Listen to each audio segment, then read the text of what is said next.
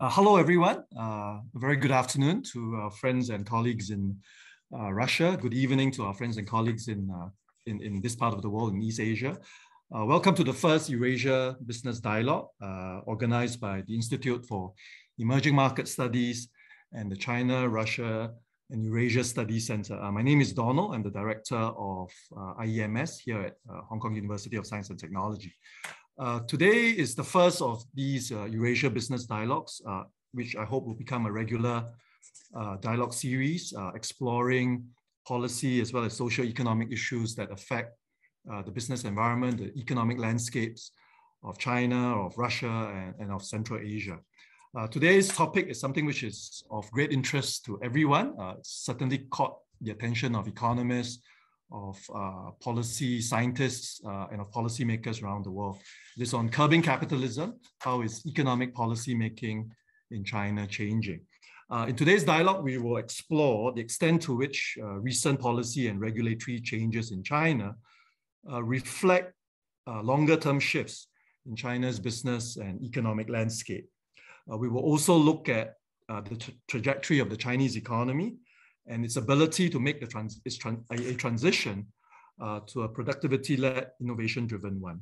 From a political science perspective, we always say that a state which encroaches more extensively into the commercial realm also challenges our standard notions of a developmental state. That standard notion says that as the economy becomes more complex, the public sector retreats and the market plays a more active role in the economy. So to what extent do these regulatory changes and policy changes represent a major shift in China's economic model? Or does it represent a major shift in China's economic model as opposed to a mere refinement? What do these changes imply for the future of innovation and entrepreneurship in China? And how do these various efforts to curb the excesses of capitalism affect China's near and long-term growth prospects? To address these and other questions, we have lined up a very distinguished panel of speakers. I will introduce them in turn. First up, we will have Professor Kellee Tsai, the Dean of our School of Humanities and Social Sciences and Chair Professor of Social Science at the Hong Kong University of Science and Technology. Next, I'll invite Professor Albert Park, who's on leave from UST, but until recently was Head and Chair Professor of Economics, Chair Professor of Social Science, and Professor of Public Policy. Third, we will have Professor Wu Shun, who's Professor of Public Policy, as well as co-director of the China, Russia, and Eurasia Studies Center. And finally, last but not least, I will invite Professor Ruben Enikolopov, who is rector of the New Economic School in Moscow. To our distinguished audience, please feel free to type your questions in the Q&A box, and I will surface them during the Q&A session at the end of the remarks by our distinguished speakers. So to kick us off, let me hand over to Professor Kellee Tsai. So Kellee, fire away.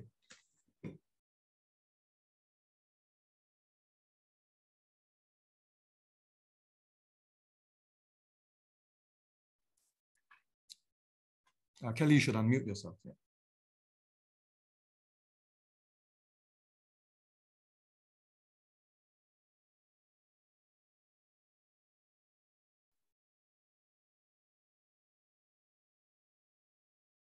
Apologies for that. I couldn't unmute myself when I was trying to share my screen. Right. Let's try that one more time. Okay. Apologies for that little glitch. I'd like to thank Donald for inviting me to speak. I'm really honored to be speaking at the inaugural CREC-IEMS Eurasia Business Dialogue and look forward to learning from my fellow panelists. Today, I'm going to start by discussing changes that have occurred in China's mode of political economy from a more conventional form of state capitalism to party state capitalism. Then I'll talk about the impact of these domestic changes on China's external economic relations, and then circle back to what all this means for private entrepreneurs in China. And I'm going to leave the big question about China's growth trajectory to the economists on this panel who have more expertise than I do as a political scientist.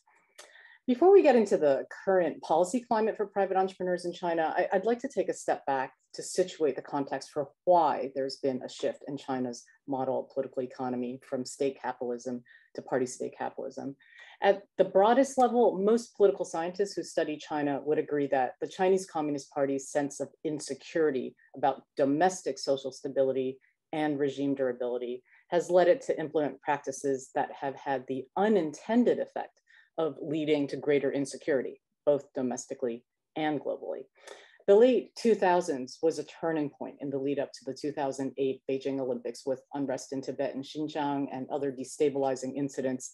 This was followed by the global financial crisis, which amplified the vulnerability of China's export-led growth model, and then a host of domestic problems, including growing inequality, rampant corruption among cadres, and high levels of debt by governments, local governments, and businesses also amplified this sense of vulnerability.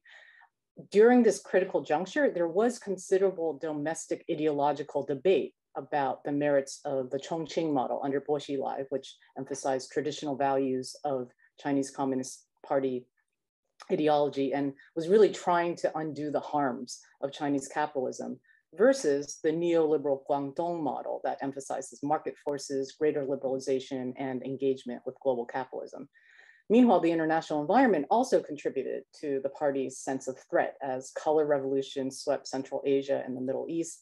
And to top it off, Edward Snowden's whistleblowing in 2013 revealed that the US's National Security Agency had infiltrated Huawei's servers. The Snowden affair triggered widespread concern in China about the country's dependence on foreign technology for critical industries. Taken together, all this has led to a growing sense of domestic insecurity and threat mentality, which is expressed in a fundamental shift from focusing on economic growth to risk management and prioritizing regime survival. This isn't to say that Beijing cares less about economic development than it did during the first 3 decades of reform, but rather that China's political economy has become securitized such that economic issues are increasingly elevated to the level of security ones, both domestically and internationally. The leadership sees the need for China to develop the capacity to engage in indigenous technological innovation in frontier industries such as AI, semiconductors, nanotechnology, and robotics. And China's Made in 2025 industrial policy targets precisely these advanced technologies to become more competitive and globally self-reliant. In case there's any doubt about how seriously Beijing takes national security, this slide shows that there are 16 types of security under the umbrella of comprehensive national security, and the party plays a central role in promoting all of these types of security, including economic security, which was explicitly identified as a pillar of national security in China's 2015 National Security Law.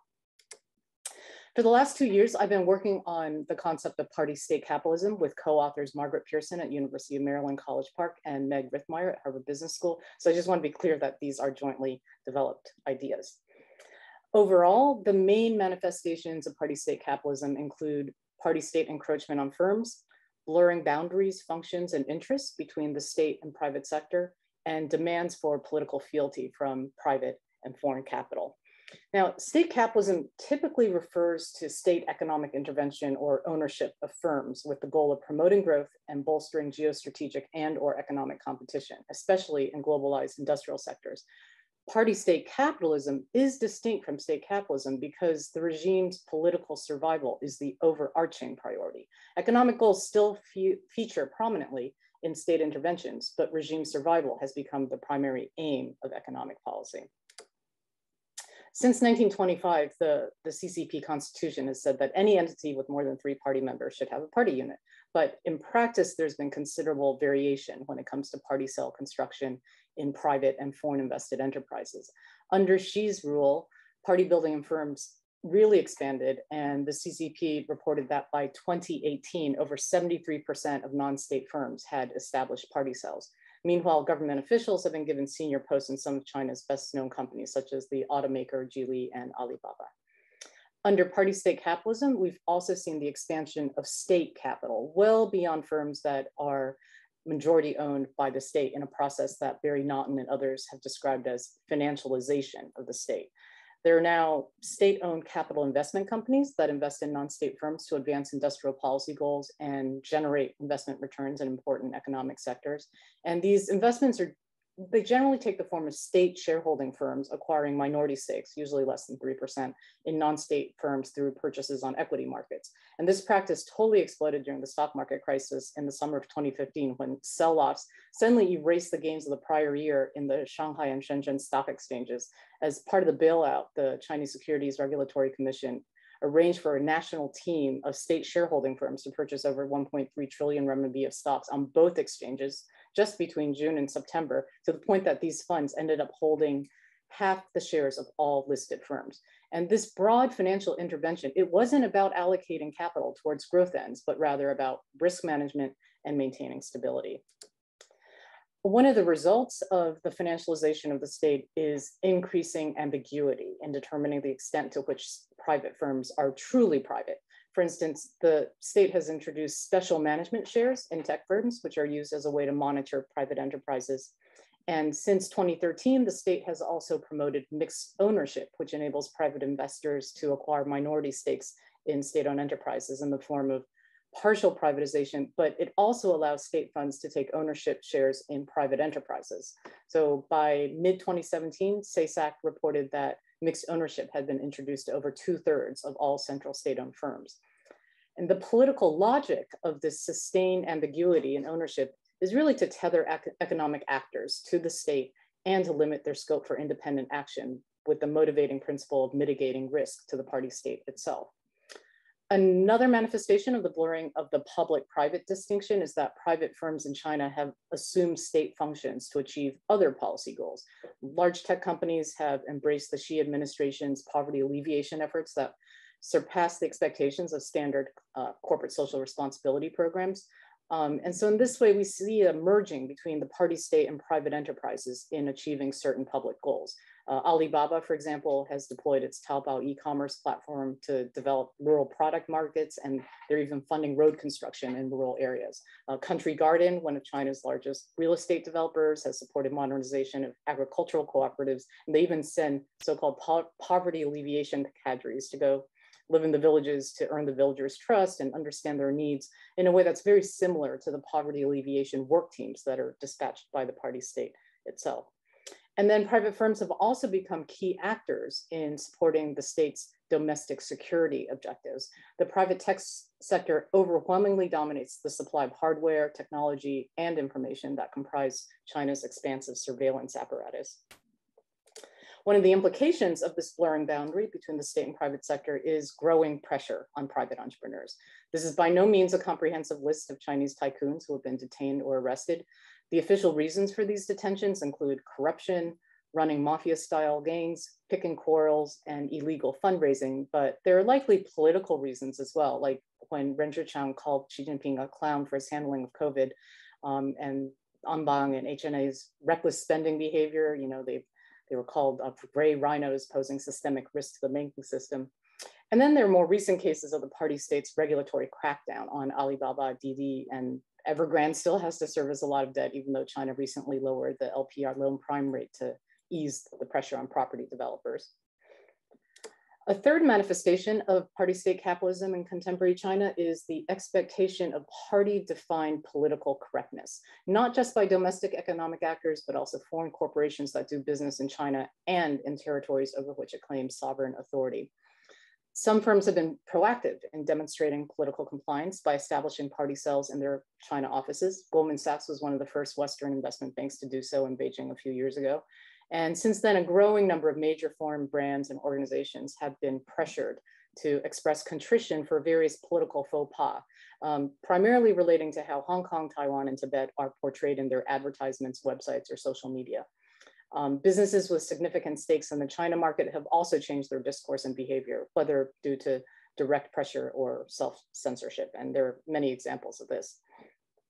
The net effect of all of these developments is a growing economic backlash against China and Chinese firms. My co-authors and I call this a two-level economic security dilemma.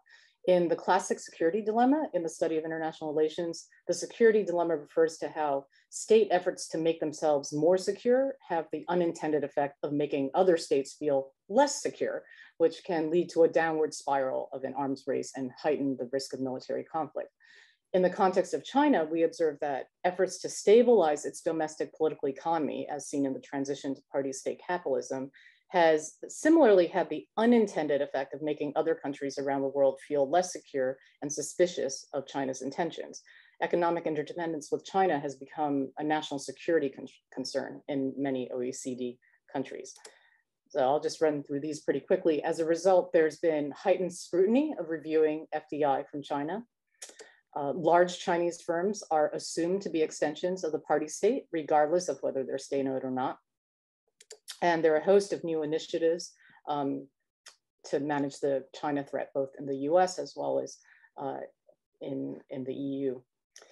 So what does this mean for Chinese firms?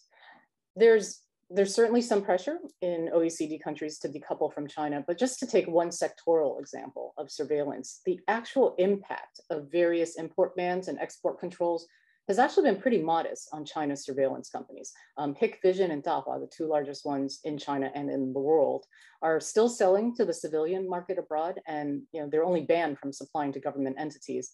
And it turns out that relabeled Hikvision and Dahua products have continued to be purchased by multiple federal agencies and branches of the US military, like Army, Navy, Air Force. So the global supply chain involving surveillance technology from China remains resilient for now. Meanwhile, Chinese surveillance firms themselves have expanded into non-OECD markets through the Belt and Road Initiative and the Digital Silk Road. Hikvision and Dahua supply nearly 40% of the world's surveillance cameras. Their surveillance tech is being used in over 80 countries, and over 70% of Huawei's safe city contracts are in non-democratic countries. So there's robust market demand for Chinese tech products beyond the OECD. And there are many governments in the global South that continue to welcome Chinese investment. Domestically, private entrepreneurs have always had a challenging time in reform era China, especially small and medium enterprises when it comes to access to credit, navigating bureaucracy, and so forth. But there used to be more scope for negotiation with local officials and ways to reduce transaction costs. And that space has shrunk dramatically. The pandemic clearly accelerated and deepened surveillance of the population through not just health code apps, but also the expansion of smart cities that run platforms, collecting real-time data on everything from traffic conditions to crime, pollution emissions, and what street-level bureaucrats are doing. It's harder to bend the rules under such circumstances, and officials have become much more risk-averse. And then there's the growing number of crackdowns. Some of them claim to be in the interest of common prosperity, like antitrust and private tutoring, but other crackdowns seem to reflect the cultural preferences of senior leadership in Beijing, so it's hard to know what will be next. Crackdowns usually have the net effect of pushing activities underground and making entrepreneurs nervous about investing in new areas that could be targeted later on. I view the crackdowns on tech, influencers, online gaming as rectifying measures in the lead up to the 20th Party Congress this coming November. It's showing who's boss and setting the tone for the party's program for the next 5 years.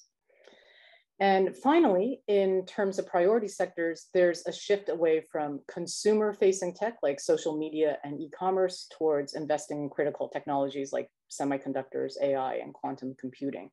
As big tech, like especially BAT, Baidu, Alibaba, and Tencent, are reined in, there could be more space for smaller startups and competition down the road.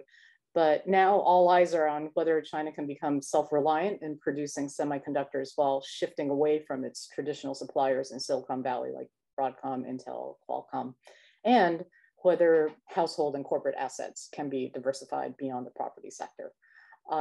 Thank you. I'm really looking forward to hearing from the other panelists and engaging in a dialogue with everyone. Thanks very much, Kellee, for that fantastic big picture overview. I'm going to circle back to you, and the big question I want to ask you, which is deliberately meant to be provocative, is could we be reading too much intentionality and central intelligence into much of what you described the Chinese party state as doing? Because many of the things you described, whether it's financialization of the state, right, are things that other heavily intrusive governments do, right? Whether it's Singapore or South Korea, Japan did in the past. Also, the blurred boundaries between state and private actors. Could it be a reflection of the fact that the private sector has got comparative advantage, has got superior capabilities? And finally, on demanding political fealty and political correctness, also could we be reading too much into that? I don't get a sense that it is part of a larger plan to well, I could be wrong, but I'll let you ponder over those questions. Are we assuming too much intentionality and a central plan behind all of these? But I think you've also set up very nicely the stage for Albert, who's going to talk a lot more about what do all these regulatory changes and these regulatory crackdowns, do they have anything to do with common prosperity? And what do they imply for the China's near-term and longer-term economic prospects? Over to you, Albert. Thank you. It's great to be part of this event. I've been a very strong supporter of the importance of the collaboration between HKUST and New Economic School and Moscow School of Management-SKOLKOVO on the Eurasia work and the center. So I just want to offer a few thoughts about the outlook for China's economy today, and some thoughts about the Common Prosperity Agenda. But in thinking about the outlook and this Common Prosperity Agenda idea, to think about the role of the state and how it's affecting both of those issues. And by the way, Donald mentioned I'm on leave from HKUST. I'm working at the Asian Development Bank, and I need to just state the caveat that I'm here in an unofficial capacity, and so none of the things I say represents the views of the ADB.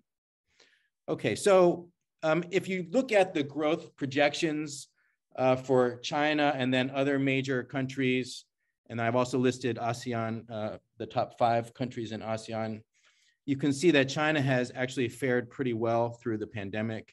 It was really one of the only countries in the world to record positive growth in 2020, 2.3%.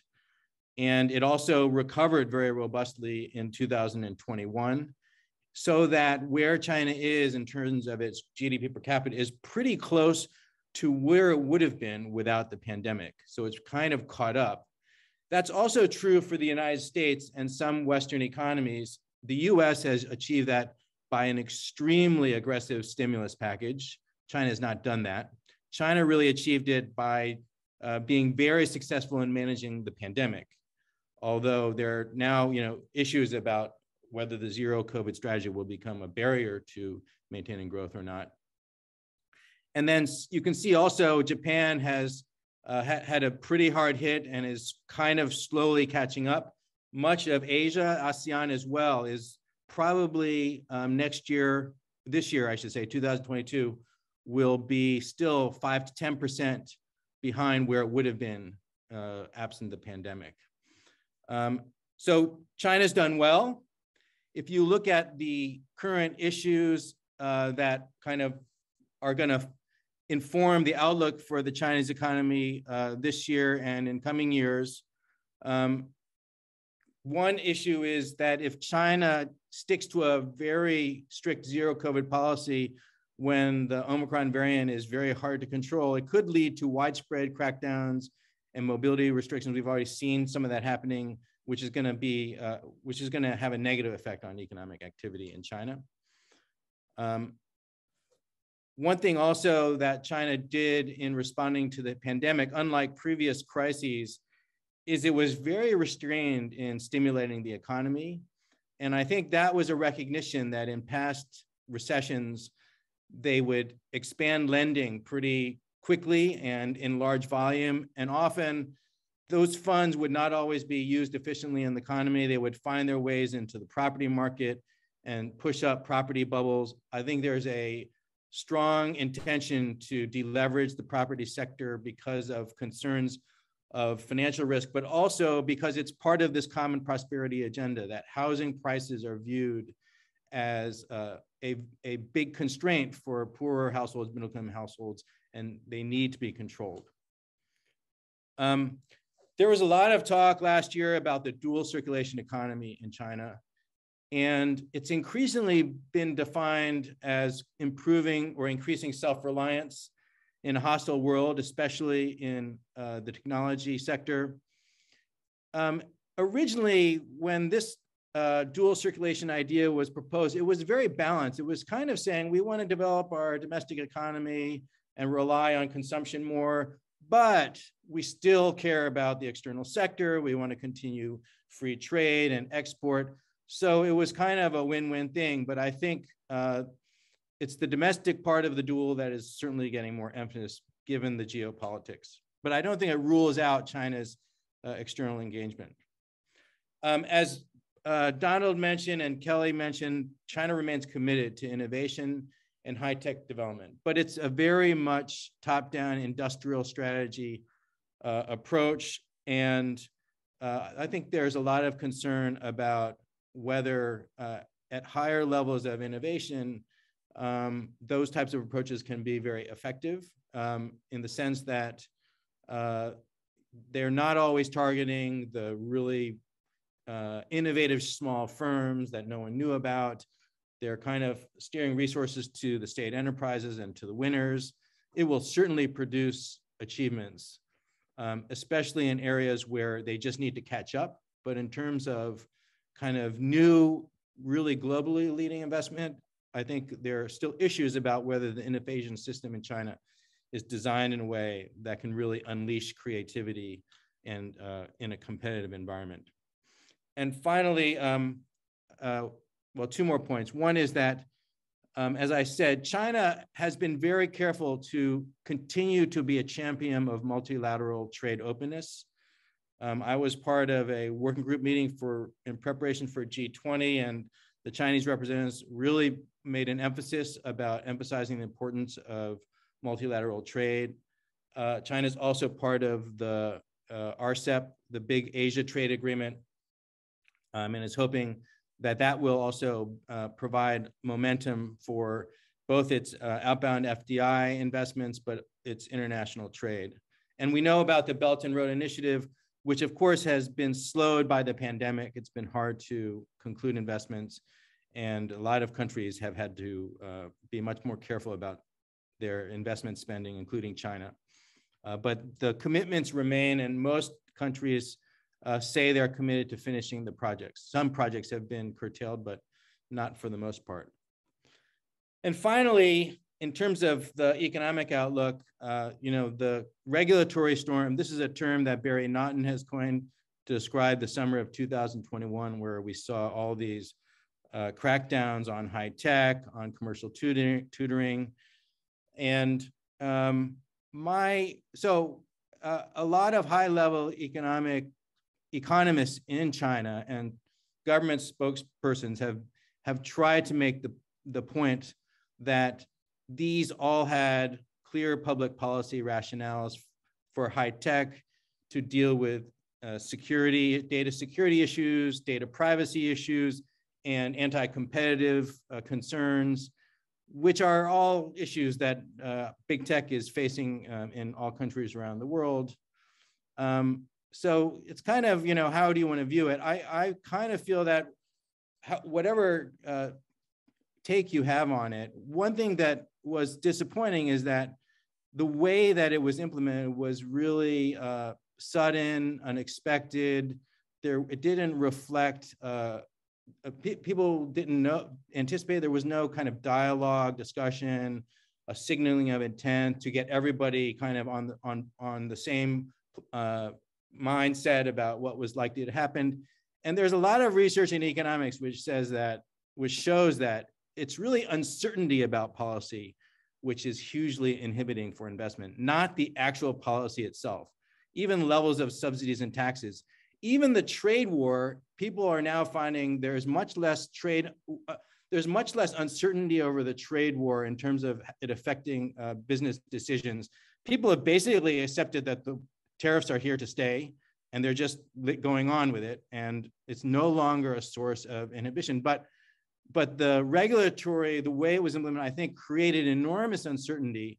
And I know friends in the private sector in China feel like they're not sure what's going to happen, and many of them are laying low. And I think it could really hurt investment, as Kellee mentioned, in especially risky new areas, but even old areas, if there is a concern that the regulatory environment is going to could change dramatically. Why would you make a long-term investment? Why wouldn't you focus on the short term? So I think those are all real issues which affect China's growth projection. So my last slide is about the Common Prosperity Agenda. So why has this become important direction for China's leadership? So I think you can look at a lot of the issues in two ways. On the one hand, you can say, well, they just realize inequality is really high in China. It creates economic and political risks. for the leadership. I think this is a line that I think Kellee might support. But also, you could also just say it's not so much that, it's that I think China recognizes the capitalist model of development in the West hasn't worked very well, that you can see all sorts of social, political problems there as well.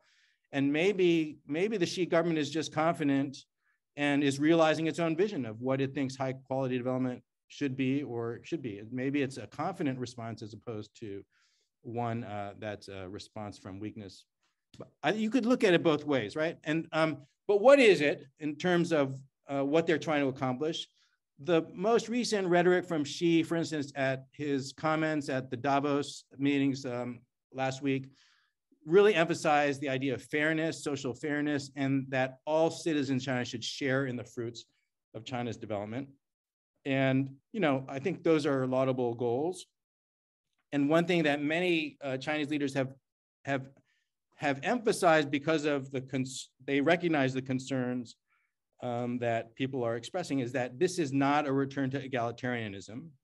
And they always use this phrase, we're going to maintain the decisive role of markets in resource allocation. And yet it seems like the state role in many aspects of the economy seems to be increasing.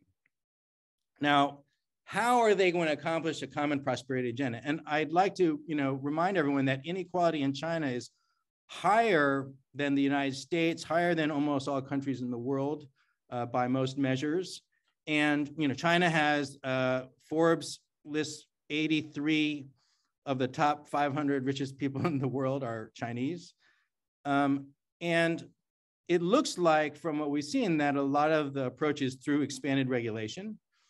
And the problem here is that the measures that would most likely be able to fix income inequality or wealth inequality, which should be accomplished through government taxation and spending policies, that agenda seems very unclear. There's been some discussion of property tax reform. There has been repeatedly in the past, but no clear indication that they're going to move forward. And that is one of the key issues that underlie the regional differences and the regional inequalities in China and individual inequality in China. That a property tax would really be progressive and accomplish some of the things that the Chinese government would, but there may be political goals, or you could take a more pessimistic view that they're not serious about it. They want to be perceived as doing something, but they don't actually want to accomplish it. And finally, despite all of these measures, no one questions that the role of the state is leading in the economy. You can see right away there's a tension between this statement and the previous statement, maintaining the decisive role of markets in resource allocation. I was part of a dialogue behind the World Bank's New Drivers of Growth report that came out a couple of years ago. And that report was delayed for a couple of years, mainly over disagreement or discussion or negotiation about how to describe the role of state enterprises and what the reform agenda should be vis-a-vis state ownership and private ownership. And I compliment the World Bank because what they managed to put in the report, I think, is all very good, emphasizing competition, emphasizing incentive reforms in state enterprises, and that these are really, really important for China's economic performance going forward. One thing that was obvious from the analysis for that report is that China has, despite all of this innovation, tremendous number of patents, et cetera, China has experienced a productivity slowdown, whether you look at macro data or firm productivity data in the past 10 or 15 years. And some have presented evidence suggested it's related to a less open competitive environment. And that's certainly true for some of the high-tech service sectors as well. So anyway, let me finally finish with just a couple of comments about the outlook for the Common Prosperity Agenda. And again, I want to kind of try to be balanced. On the optimistic side, you could argue that the regulations create desirable limits on the market and a better life for Chinese citizens and do not necessarily undermine the market. And of course, you could be pessimistic and say that expanded state controls over the economy and society are going to undermine incentives, productivity, and growth momentum going forward. Of course, for all of these things, things could change. So the jury will still be out for as long as we continue to follow these events. Let me stop there and give it back to Donald. Thank you. Thanks very much, Albert. Similarly, I would throw an almost impossible to answer question to you. One of the Chinese defense of these regulatory crackdowns on big tech and other industries is that you shouldn't conflate it with the common prosperity agenda. That has to do with redistribution, has to do with addressing inequality, and as you say, improving social fairness. And with the regulatory crackdowns, that's driven by legitimate policy goals, right? Such as antitrust regulations, such as data protection and privacy. So we shouldn't conflate the two. And indeed, in economic theory, we say regulating markets. You can regulate markets without, that's a separate issue from legitimizing markets, right? About reducing inequality. And there's a way to do both intelligently without conflating the two. So again, are we overreading into, are we confusing the issue by talking about the very legitimate policy-driven regulations of big tech with the common prosperity agenda, which also has its own logic and policy imperatives. So I'll leave that for you to ponder, Albert. And then I think it's a good time to switch over to Professor Wu Shun, who's indeed going to talk about the regulatory drivers and trends with big tech and what are the implications for innovation and entrepreneurship. So over to you, Shun. Thanks, Don. Can I share my screen? I think now it's still the shared screen by Albert. Albert, could you unshare? Oh, sorry. Yeah. Yes, let me unshare.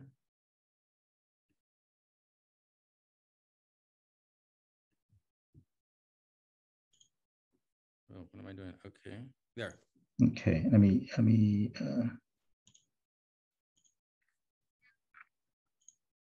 Okay. Good evening, everyone, and good afternoon for those you join from Russia and other parts of the Eurasia.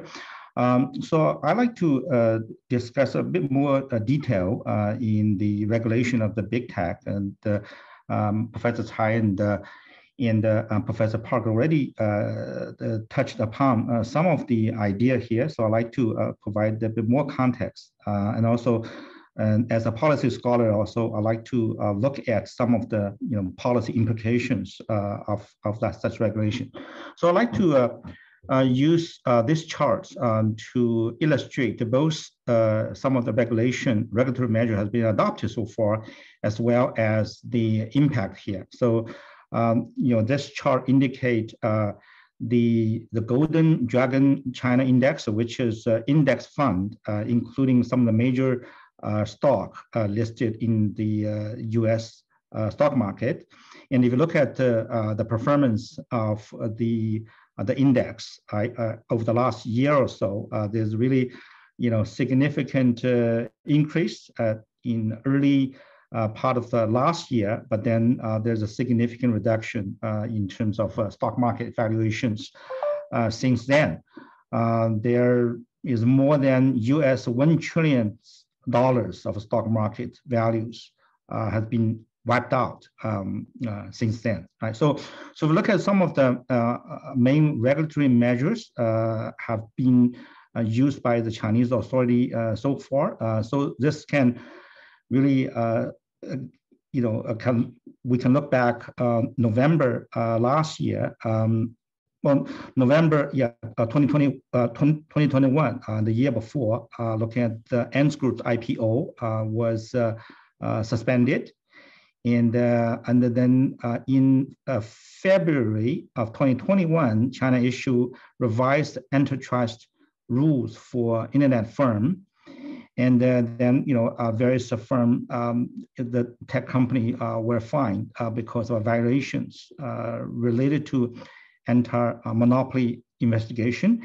And more recently, or not more recently, 6 months ago, I think the China issues pretty strict regulations after Didi was listed in U.S. stock market, and the China ordered a local app store to remove Didi's apps. So those are some of the key would say measures, but there are also other measures that have been adopted during the last year. So this chart indicate from the perspective of DD's stock prices change from the IPO of end of June 2021 to most recently. If you look at there's significant reduction at the beginning, 4.4 billions of the funding has been raised through IPO.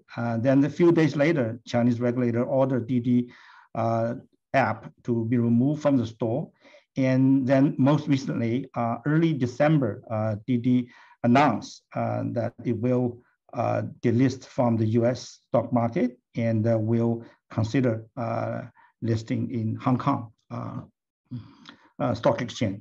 So one of the first motivation for the regulation of high tech or big tech in China is to deal with the monopoly power of these big data company here, right? Because of the vast amount of data collected, they're able to engage predatory practices. In this particular instances, they are able to raise prices to the customers to use their services more often than others. Here in Chinese, called 大数据杀熟, or cheating old friend with big data.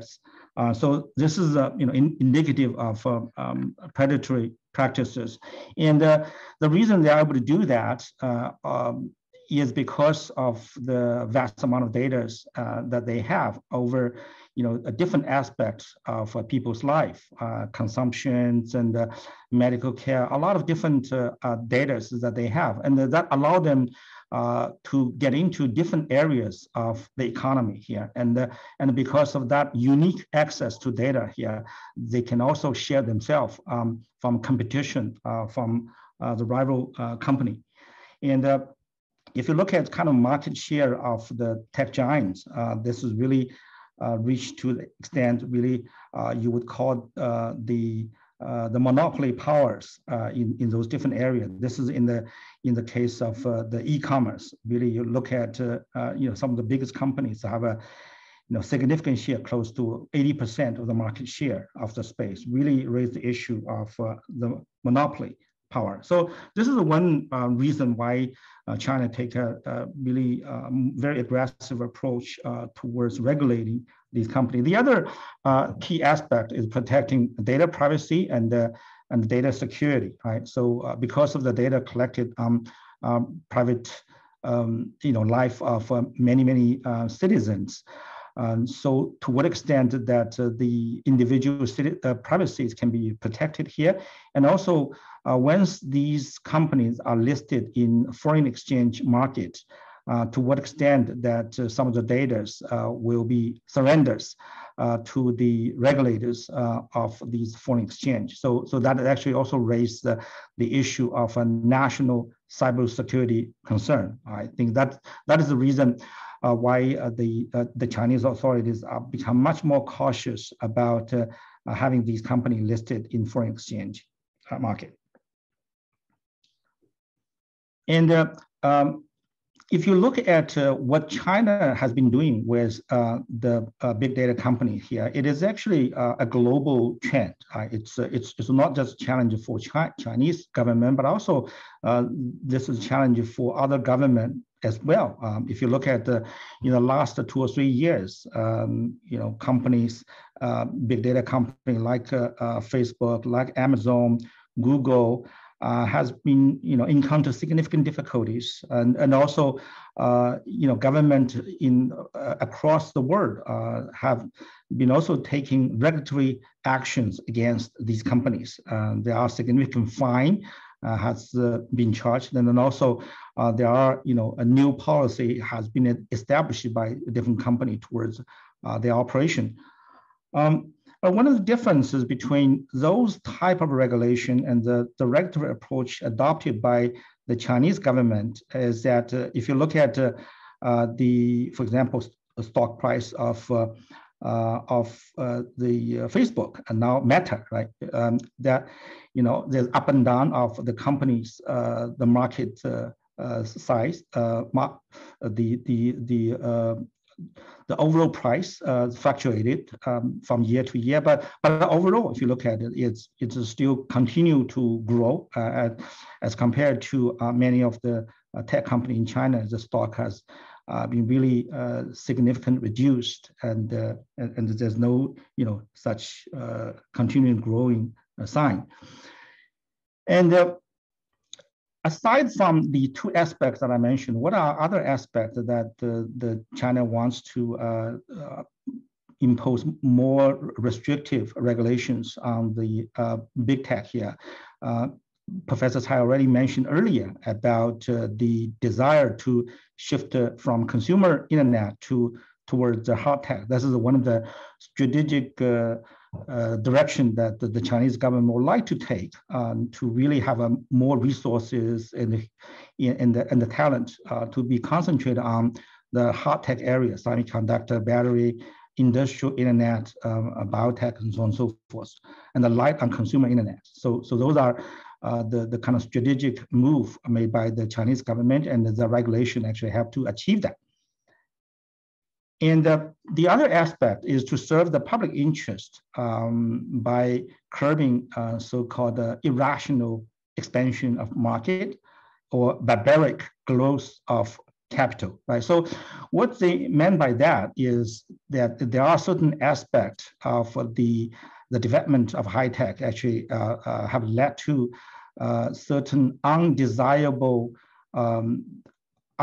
consequences from society perspective here. For example, young people are focusing or spend too much time on gaming, and also if you look at the prevalence of the for-profit tutoring, families spend a lot of monies on the tutoring service, and that actually can have a potential negative impact on the population policy. So basically, this is to using the regulation as a way to fulfill the social policy objective. This is another aspect.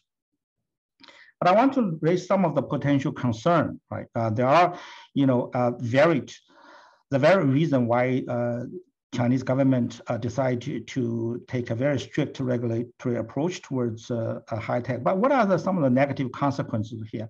One of the aspects is the consequence towards talent development in the technology development and the entrepreneurship here. So this, the big tech companies actually remain the backbone and the source of vitality of China's economic growth, and provide job opportunity to well-trained and hardworking young people.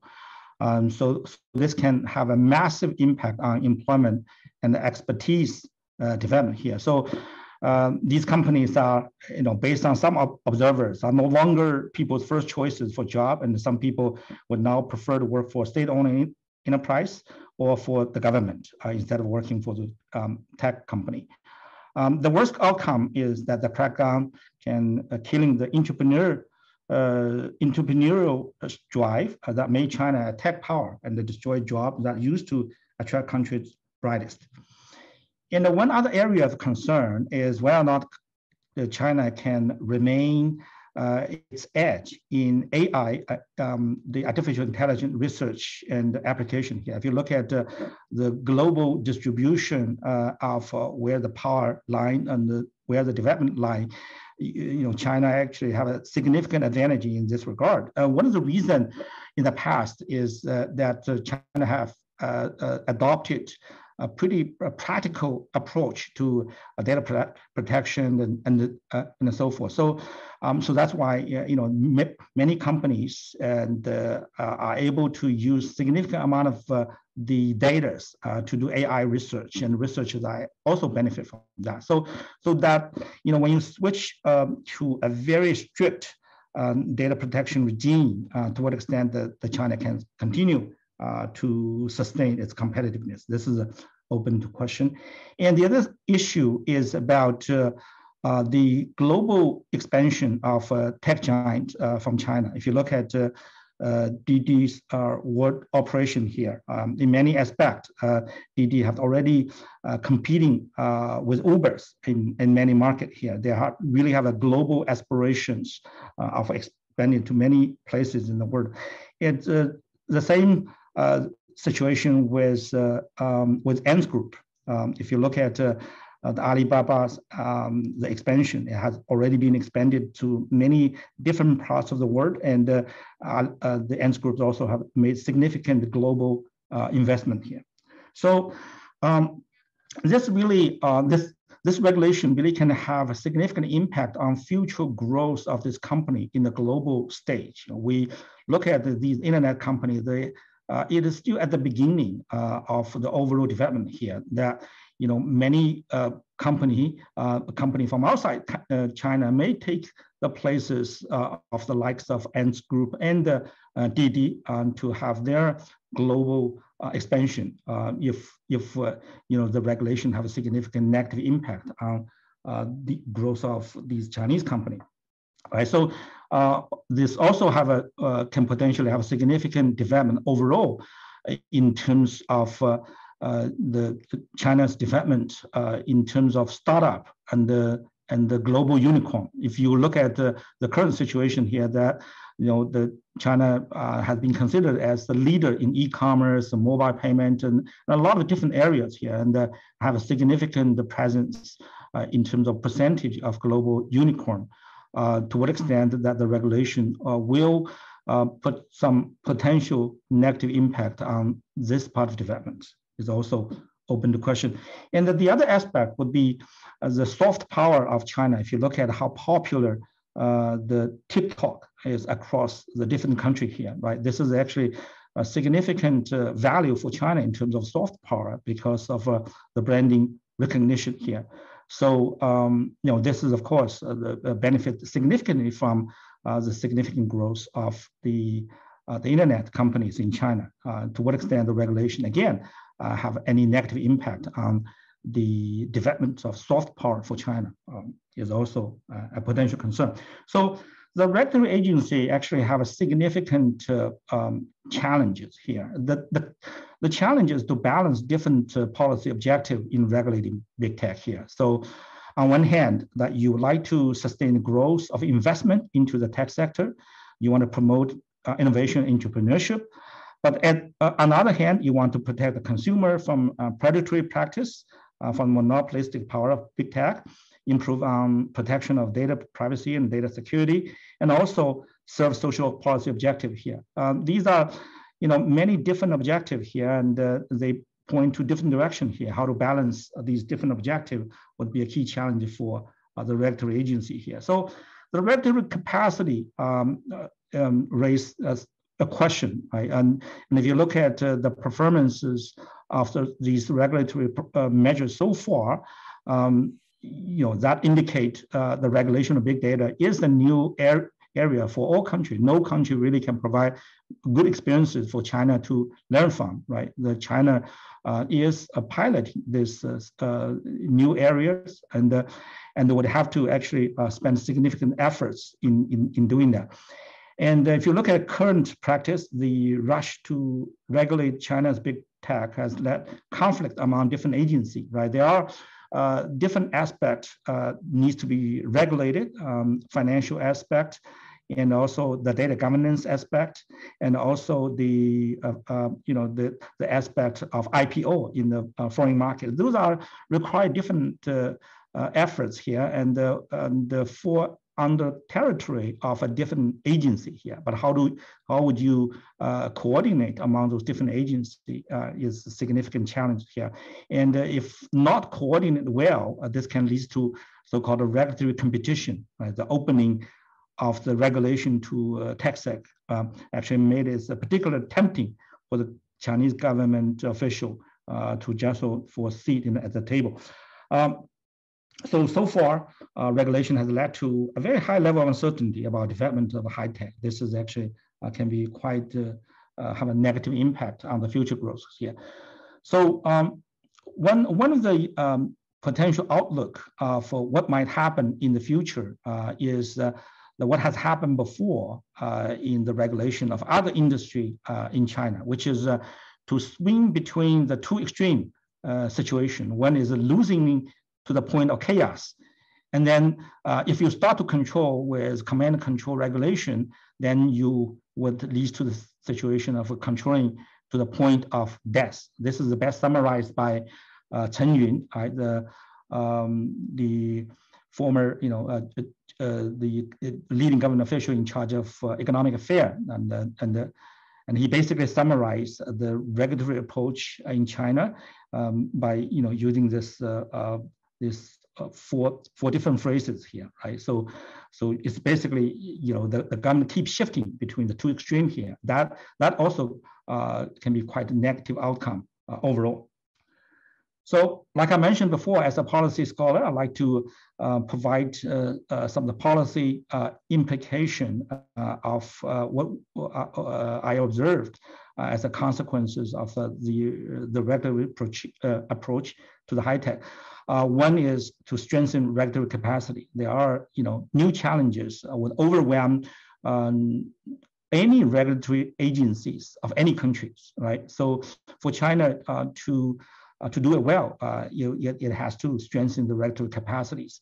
The second is to use regulatory impact assessment or cost-benefit analysis to assess economic efficiency, right? Because there are pros and cons of these regulations here. And at the end of the day, what would be the net economic consequences of the regulation here?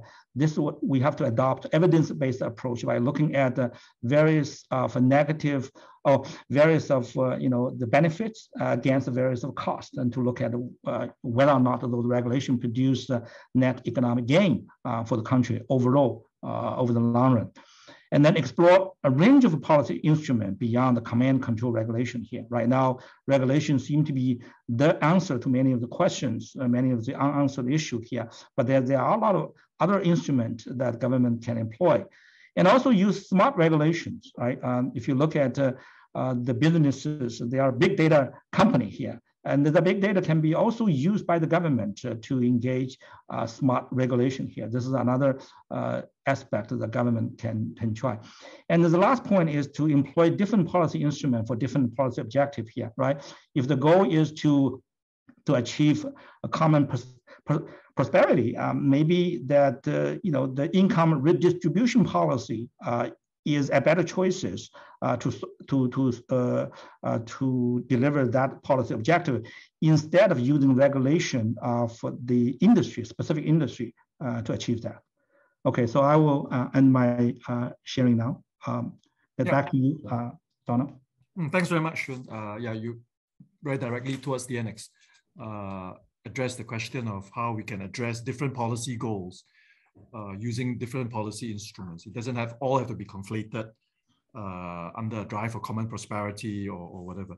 So last but not least, it gives me great pleasure to invite Ruben to give us his comments and his comparative perspectives on China and Russia's tech industries.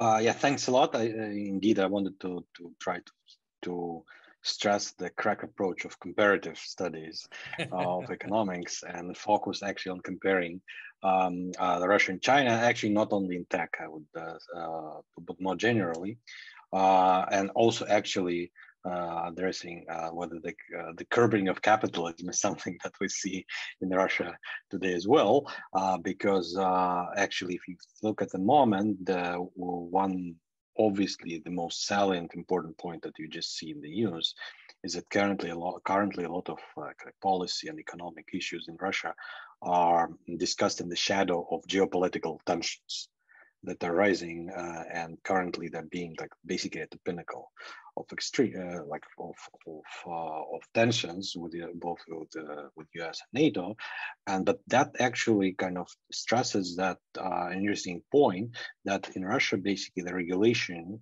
and approach to digital new technologies and more traditional sectors of the economy, they're very different. And if you look at the more traditional sectors of the economy, there you see at least a movement towards more involvement of state and a higher intervention of state, although it's already kind of like state capitalism with a very high role of state. It goes even like to higher levels, partly for two, basically in my mind, for two reasons.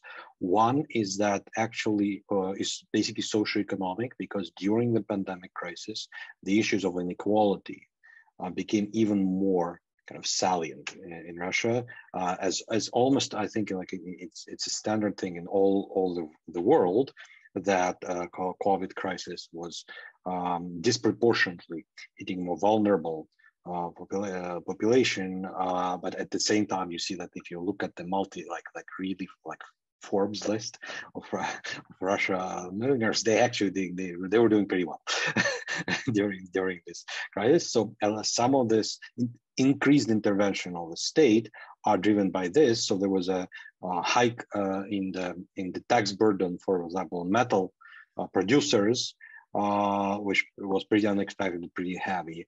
There was also some regulations that basically even more led to even more restrictions on international trade, and that actually this is somewhat an issue in the recent years, partly also for geopolitical regions that Russia was moving into more autarkic is like a bit overstatement, but more kind of oriented towards internal consumption, or at least with trade, when it was trade more oriented to the Asian economies and China in particular, again for geopolitical reasons.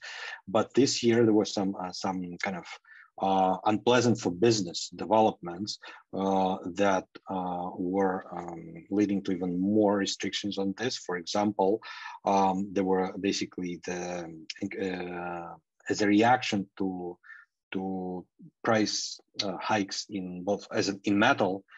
It led to increase in tax burden, for example, agricultural products, that led to imposition of pretty significant export duties or quotas for agricultural production, which was actually very negatively kind of perceived by business, because obviously that was for Russia, it's like as an export of agricultural products and related products was actually kind of was very growing. That one of the very actively growing areas where the international trade was increasing.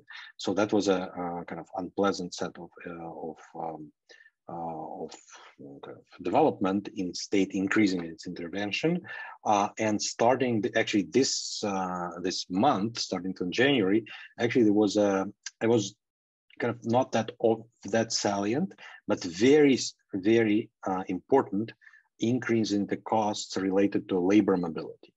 Russia introduced, and it's very close to like non-tariff barriers in trade. It's like non-tariff barriers in labor mobility, because Russia actually introduced without officially changing policy, it introduced very burdensome medical exams for all foreign workers, that actually in the end kind of implicitly aim at reducing labor mobility, which is a very, actually in my mind, very kind of dangerous policy, because for demographic reasons, actually the working population of Russia in the longer term, because the working population in Russia is decreasing, and that is a kind of it's a significant worry for the pace of the economic growth.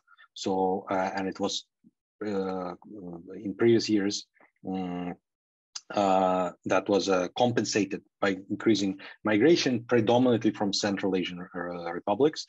So introducing all these extra barriers, it actually may, combined with demographic problems, may have very significant negative effects, in my view. But for the future economic development, so they are more likely. So the part of it is explanations are more like political, because there is a lot of social problems related to to work migrants, as is in most countries, and in this sensitive period of post-crisis, that may kind of play the role.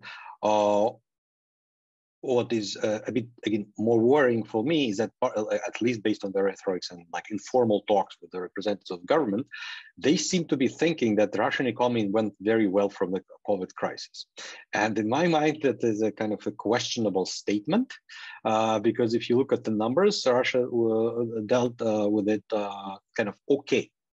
It was, if you look at only economic numbers. So if you look at the reduction of GDP, it was basically kind of world average, slightly better than advanced countries, which Russia usually compares itself with. But actually future prospects are not that great. And if you look at the particular policies that were implemented, I think like, to a large extent, they're like exactly the opposite of Chinese policies. It was very loose policies, and basically, in terms of when there was a trade-off between restrictions on business and slowing down the pace of the spread of infection, it was clear that Russia all the time was making decisions that were more related to loosening the restrictions and help, like kind of not putting extra burden on business. But that pay, that we clearly see the price of it in terms of excess deaths. If you look at it, like by now, by all accounts, it's more than 1 million people, where for Russians, it's a lot. If you look at the per capita, that's among all the basically advanced countries, that will be one of the highest levels.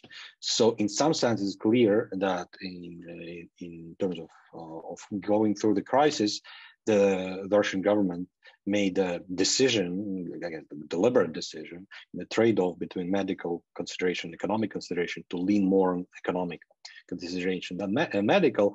Even with this, the effect on the economy was pretty big, and as I said, like basically world average. So calling it a success is a questionable statement, but that actually the perception of this as a success is one of the reasons why they think that now they can introduce more restrictions and the economy still will do well because they have extra capacity, which again, in my own view, is a very questionable and pretty kind of honestly like dangerous from the long-term perspective of the economy set of events.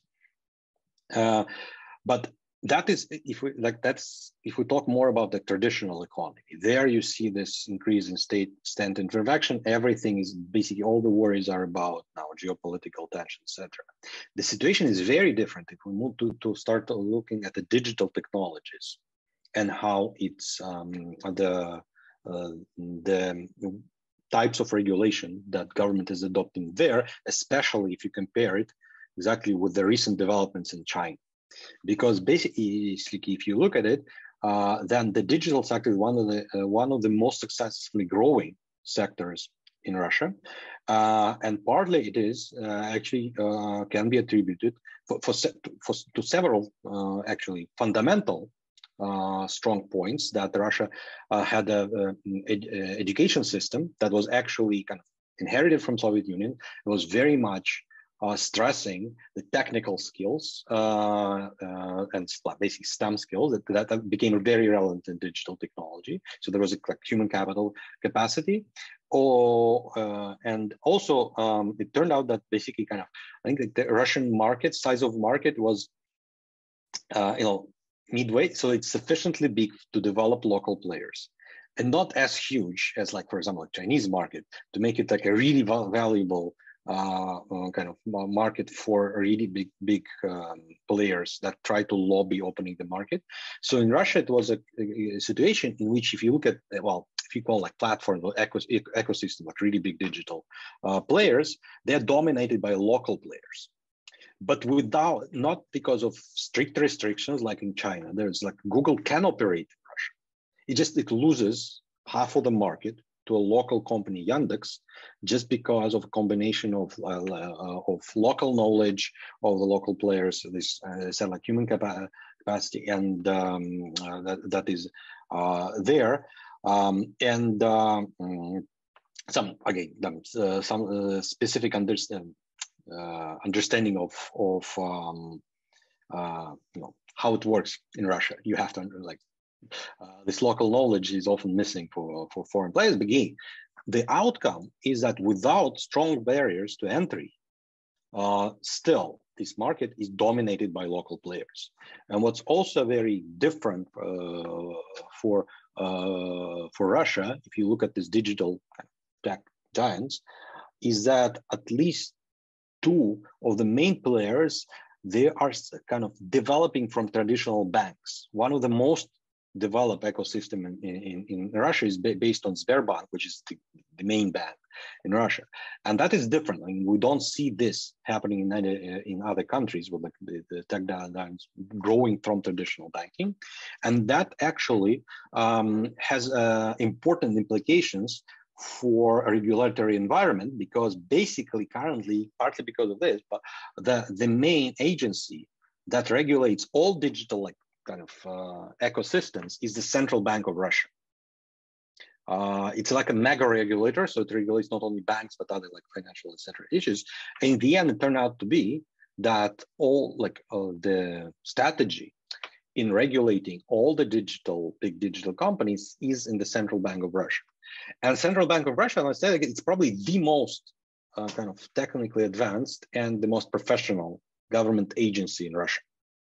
So in the end, they made it, if you look at the type of regulation, I think they managed actually for now, at least, again, and it's Russian, you always have to be for now, at least. For now, it's pursuing a regulation for some middle way in which exactly it's I think it's exactly fits that it's not loosening to the point of chaos and not controlling it to the point of death. so there are regulations which was all naturally arising. They were not immediately implemented. Like a lot of it, what we see in China is that what's troublesome is that pace of change in which the regulation was suddenly increased and suddenly introduced in many sectors. In Russia, it was building up slowly but deliberately. And so far, actually, the approach, and when I was participating in discussion in the Central Bank in Russia, now in Parliament of Russia about development, they're unusually for Russia. They think that the regulations should. One of the main concerns is not to over-regulate this market. Exactly because it's one of the most successfully developing market in Russia, but at the same time addressing the issues of the very important issues, for example, of monopolization that were already raised and privacy of data security, etc.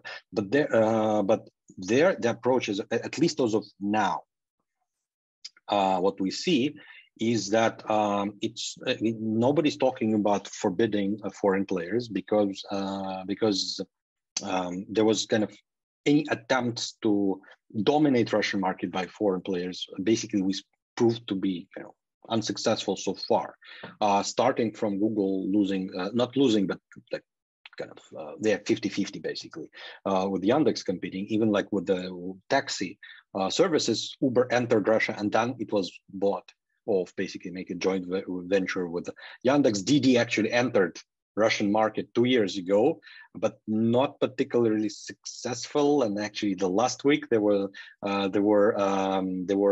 basically news of them drastically reducing the number of employees. Partly, it probably reflects the general issues that Didi is facing, but in particular in Russia, it's obvious that it was just another case in digital markets. Entrance of foreign players was not that successful. So in that sense, there's no discussion of forbidding foreign players of playing because they either form joint ventures or play still a marginal role. There are no discussions about that actually happened in Europe of breaking up ecosystems and using the old style antitrust approaches because they actually understand that, or because of the social of network effects and the way the data is used, actually the monopolization growth of the systems are actually beneficial for consumers. So they're very careful not doing this. The approach for now is actually increasing competition, which is, again, sorry, but it's for me, it's very surprising when in Russia, you see that all the regulatory agencies think that the main thing is increasing competition, but that's actually kind of very different. What I said is digital industry is very different from all other traditional industries. So there, the discussion is mainly increasing competition on the platforms. And there was a reason, like I think this week, there was a settlement between antitrust agency and Yandex, this Russian, basically Google, of unfair competition on the platform. So this is one important issue of competition on the platform. And in terms of competition between platforms and competition between ecosystems, also the main discussion is to increase competition in terms of, and here we come to the issues of data portability, who owns the data, consumers or ecosystems, and there the discussion is back actually moving closer probably to the approaches kind of like open banking system in UK, but learning from it and making it more like more workable solution and giving back the ownership of the data to consumers so that they can actually move their own data between kind of competing ecosystems or new entrants. And by this, like increasing competition and addressing the issue of monopolization with this. On top of it, obviously, again, because of this specificity of Russian ecosystems, that one of the one main ecosystem is built around Sberbank. Another ecosystem, like I would say, like a wannabe ecosystem, is VTB, another big bank. And Tinkoff, like it's another online bank, the role of banking regulation actually starts playing a huge role because of the central bank, whether it puts barriers on them investing in other services that they want to develop, that becomes a huge issue. So far, again, there was like in summer of the previous year, there was a big open discussion of this, and the central bank made it clear that its position that they will not forbid it, like in a lot of countries. They won't put binding restrictions, but they will introduce like what risk weighted approach, in which basically banks will have to make additional reserves if they want to invest in this all new digital services, which again seems to be this middle ground. Well, basically summing up, like I want to say, if you contrast especially Russia and China, that Russia operates under this kind of, I would say like a basically two-speed economy, in which there's like basically most of the economy is dominated by traditional industries, in which the involvement of states is very huge and actually growing, and a lot of it is actually driven by in this last year was driven by political considerations. As you probably know, there were like internal politics in Russia became even more strict, starting like last January, when it started with the return to Russia with main opposition leaders, Navalny, in prison, etc. So it became much stricter, and it increased the regulation by the government. In terms of internal politics, is actually very important because for the last like 2 decades, basically at the top there was always like this counterbalance of people who were more for like liberal wing of the government, was for putting economy first, and like more security based wing. And currently, because of what this is I think last year, pretty clear that the kind of the pro economy liberal wing is became basically marginalized, and all the main calls are made at the second wind, and that like in politics and security issues, but actually obviously it spills off to economy as well. So in general, in kind of 90% of the Russian economy, that is the tendency of higher increase in involvement of state, more barriers to international trade, basically closing down, etc., which is very contrast with the small but most vibrant part of the economy, with digital economy, in which kind of it's in many respects it's very close to kind of the regulation that achieves exactly this middle way of avoiding both chaos and death, and that's why it's one of the most kind of actively growing areas in Russia. Again, partly you can potentially explain it with political kind of issues, that it's actually supported because it's it's a safety valve in which the most educated, highly educated, most kind of active youth members that are potentially politically most troublesome strata in society, this is a place where they all go because there they actually it's the most actively growing sector of economy where actually they use their talents and be busy and not going on the streets with products.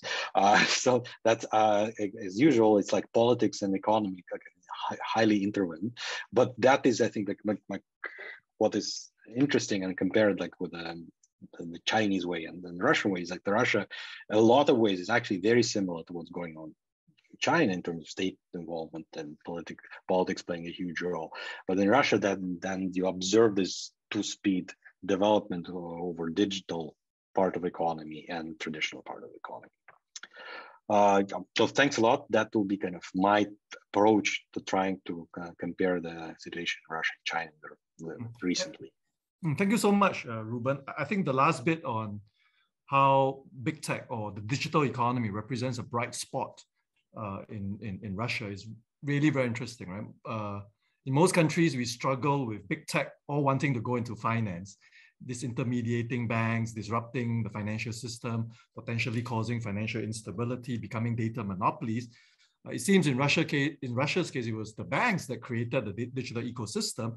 And so the regulatory authorities have always had the practice of how do we regulate them intelligently, professionally, in a way that balances across the different policy objectives that Shun was talking about. So that's a really interesting case study. I don't think it's been observed anywhere else in the world. Anywhere else in the world, it seems to be big tech encroaching into the very complex space that finance occupies and creating all sorts of regulatory issues and problems. And in jurisdictions like China's, where regulatory capacity is relatively underdeveloped, they struggle mightily with how quickly big tech is, expanding and moving into areas that the cyberspace regulators may not traditionally be familiar with.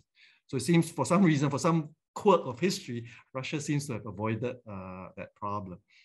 We've got some questions on the Q&A. We've got about 15 minutes more for questions. So I want to circle back to the rest of the speakers as well. And Ruben, please feel free to join. There was a question on how long should we expect this regulatory uncertainty in China to last? Is it going to be short-term, or do we expect it to be more medium-term phenomena? Also, I will add on to that question by saying it's not just regulatory uncertainty, it's also this tendency to ideologize and moralize very complex issues, right? For instance, every time the Chinese regulator talks about disorderly expansion of capital or refers to gaming as spiritual opium, I mean, that kind of is not, unnecessarily simplifies a very complex set of issues. And that doesn't help with creating regulatory predictability and giving, the market signals of where the state wants to go. But so Albert, Kellee, or Shun, how would you respond to that set of questions?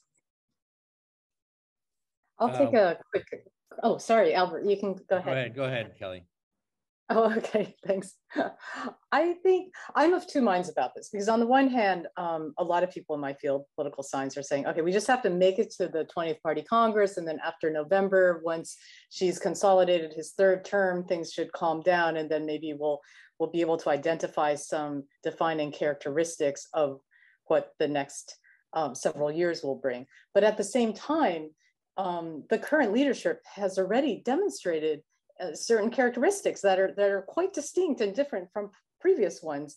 And that includes this incredible revitalization of ideology, the centrality of ideology and party strengthening. That is different from before, actually. And it's not just in SOEs and government civil servants who have to do this Shueshi Changguo patriotic app and log in a certain number of hours. I mean, it's building party cells, that was indeed intentional, to address an earlier question that you mentioned. People all over China are spending more time on ideological work than ever before. It's in firms, it's in higher ed, it's really quite ubiquitous, and it's serious. This is they really they're required to do that. And I think this is an outgrowth of a genuinely changed approach to regime security. It's not just stability maintenance anymore.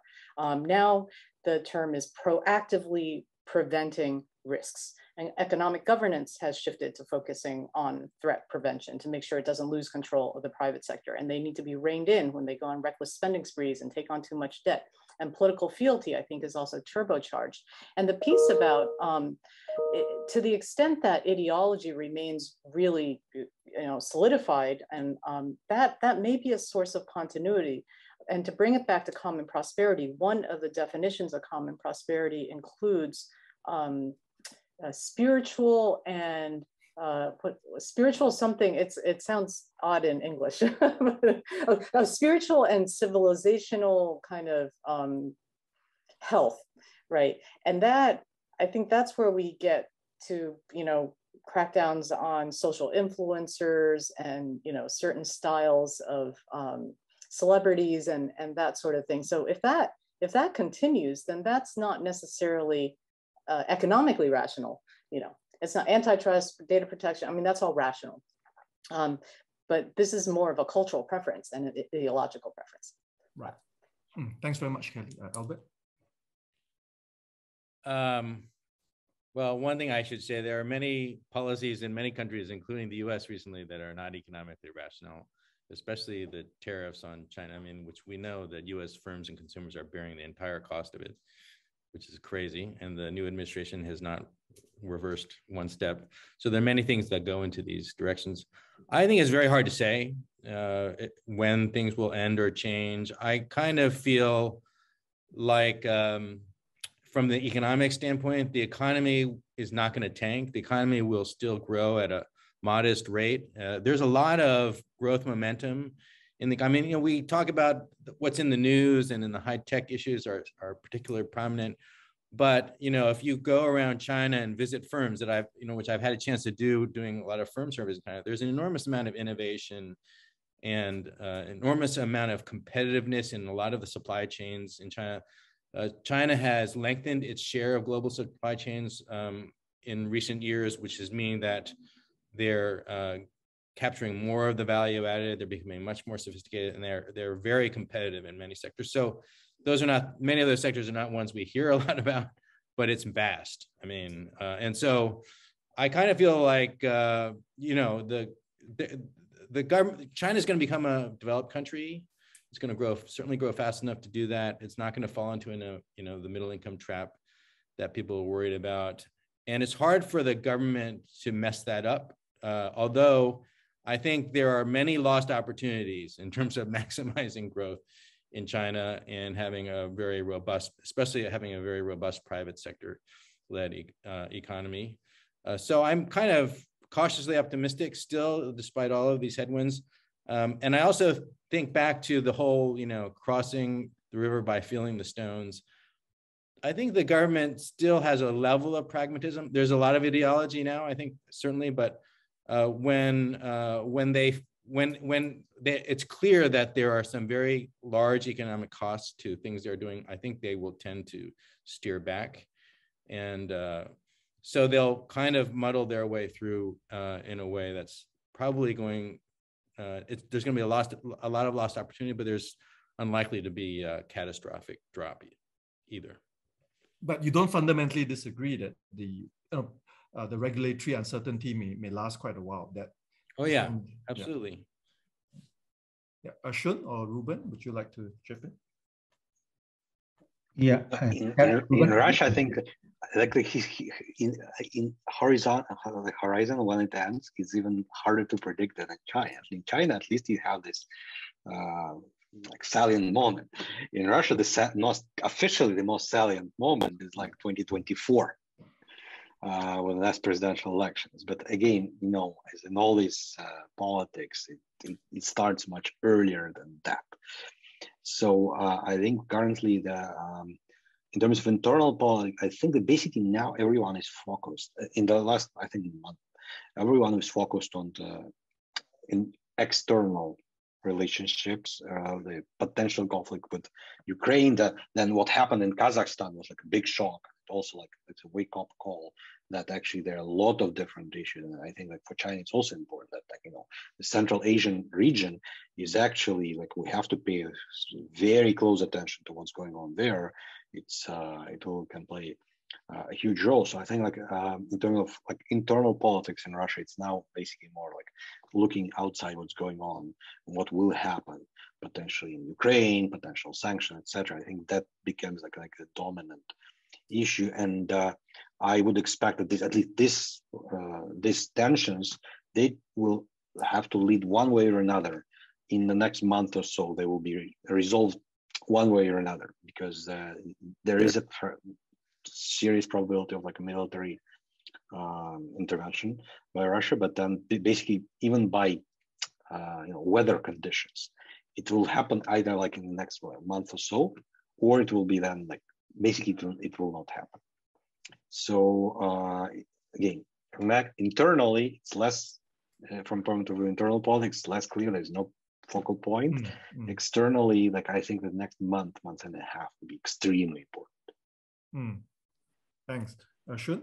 Yeah, I think that kind of uncertainty may last for a while, simply because it really takes time to develop this kind of capacity for right regulation here. And the other thing, the reason why it actually may take longer is that it seems like a lot of policy choices are being polarized very quickly. And once it becomes polarized, it's very difficult to really, to further seeking middle ground and try different approach and so forth. Yes, I think that's actually, I've seen that more now compared to before, where a lot of policy actually we experience significant debate and a lot of pilots being conducted, different opinion being expressed on them.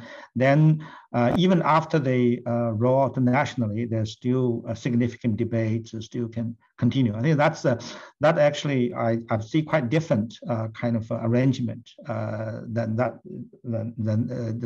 today. And the other aspect that I wanted to point out is that I also agree with Albert that at the end of the day, they might actually take a more pragmatic approach because if you look at the switch to from the consumer tech to the hard tech, the underlying mechanisms for innovation entrepreneurship essentially is the same, right? Because if you destroy the mechanism for these high tech, these big tech and these consumer tech, then much of the ecosystem, the incentive structure for the hard tech also will go with it. So I think that they would probably realize that soon. This is two things have to go hand in hand together.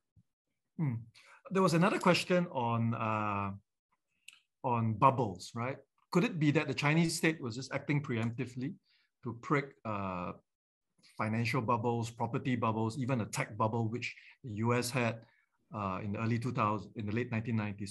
So seen from that perspective of preemptive, solving of problems, preventing bubbles from getting too large, maybe those regulatory crackdowns weren't so bad after all, right? Whether it's in property or in tech.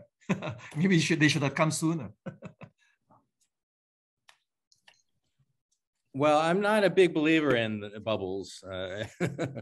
And in China, there's always been speculation that there's going to be a financial collapse because the bubble is going to burst. And we've never seen it in 30 years. And I think the government has too many policy levers. And also in the real estate sector, if there's any bubble, it's been the housing price bubble. Yeah.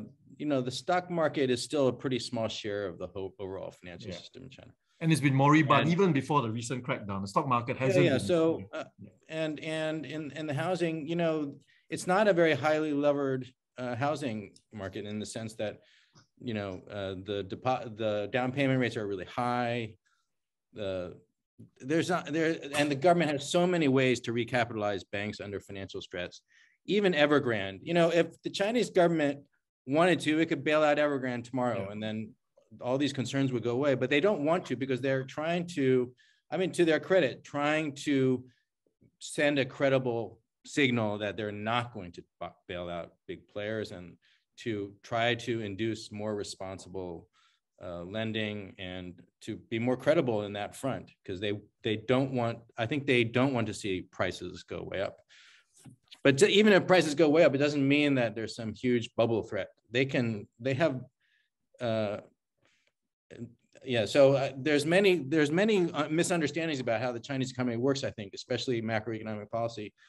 I was teaching a financial economics class in the business school, and then the students said, "Oh, China's debt to GDP ratio has reached X, whatever, over 60%. Now it's high risk for to be financially fragile." And I don't think that reflected those kind of rule of thumb based indicators are not telling you what's really going on. There's no way that the Chinese central bank would let that happen. There would be no banking crisis. So I think it really reflects more not a desire. And why would you want to preemptively prick a bubble anyhow? I mean, what does that mean? I mean, we never know when bubbles get in. So I don't think that's the right way to look at it. I think it reflects their policy objectives in the current period. Mm-hmm. Shun also mentioned how issues which really policymakers ought to take a technocratic professional approach tend to get polarized very quickly, and things then it's very difficult to take a rational approach. Zero COVID arguably is one of those. So there was a question about to what would the longer term impacts of zero COVID, China's zero COVID policy be on China's economic relations and trade with the rest of the world, particularly with the rest of Asia?